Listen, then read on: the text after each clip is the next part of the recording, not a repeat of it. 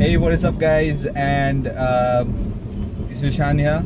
Hey guys, this is Umesh. And this is the 5-minute review for Kong Skull Island. So we just out of the movie and I loved it. It was awesome. One of the most entertaining movies I've seen recently. It was really great. I loved it. It was a marvelous experience. Okay. I would say. I feel that it was really good as per the cinematography and the VFX thing goes. Loved the way they made Kong. Loved the way the entire ecosystem is built around these mysterious ancient creatures that they keep referring to. Great characters. Loved them. The negative creature in this movie is really well made. It looks scary to some extent. It is really but amazingly built ecosystem. What I did not like about this movie is the way the human characters are built.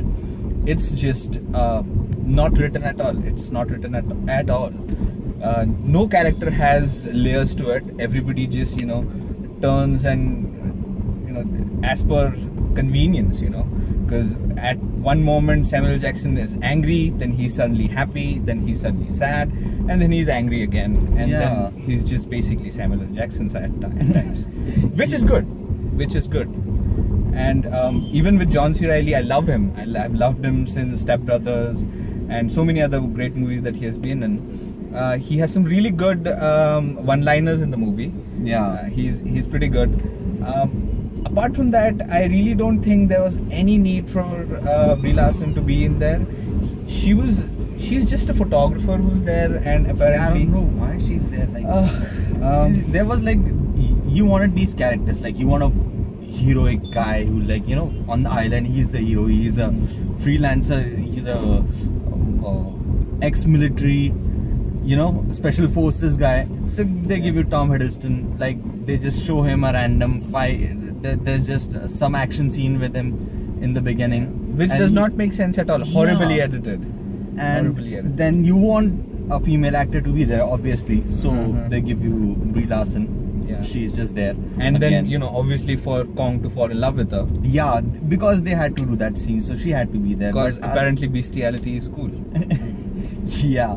So the characters, they were not at all with the level with the rest of the movie. And I just feel that if you want to get entertained, if you want to have some you want to see a big giant ass monkey throw things around and kill other creatures and beat people around, I think this is the place where you get to see that.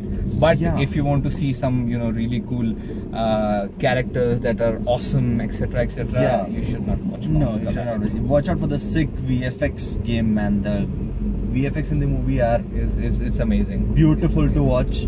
And but the worst part of the movie was the way it was edited.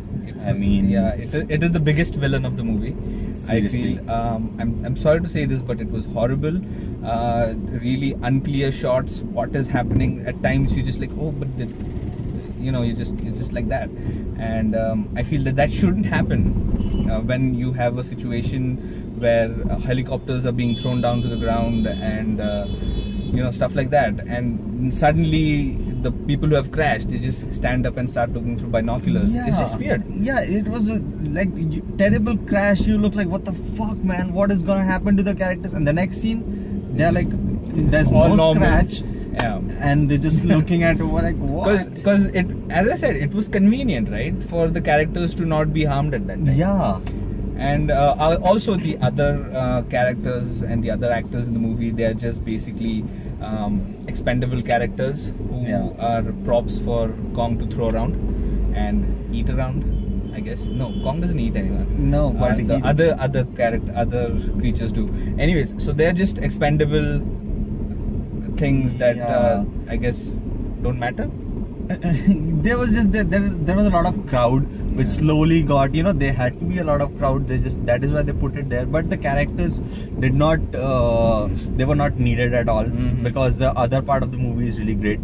And so I think it is a great movie. It is a visual experience that you should and it's like this new thing, right? Monsterverse with Marvel's multiverse.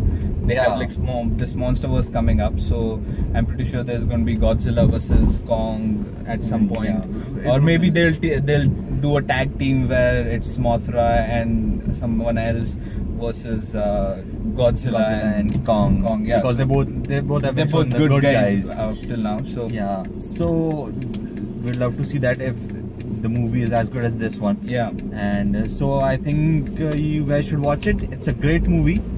Enjoy it, and we'll see you soon then. Yeah.